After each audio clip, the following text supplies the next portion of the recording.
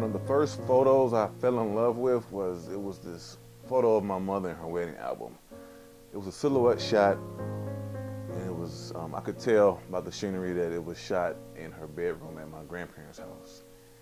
And I think I stared at that photo for days, for years. I would always for whatever reason, I was always mesmerized by that photo. It was just a beautiful, beautiful photo.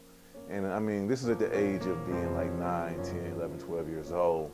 And I decided that when I became a wedding photographer, I said, you know what? I'm going to recreate this photo. And I decided that I was going to recreate it at almost every wedding I could. If opportunity presented itself, I was going to do a silhouette shot, and that would be my way of having a dedication for my mother, or bringing my mother involved in my passion for photography. You know, I even did, when me and my wife got married in Jamaica, I did a silhouette shot of her that hangs on my office wall that I love, and almost looks identical to my mother's silhouette shot. And so the silhouette shot, one of my favorite shots on wedding days.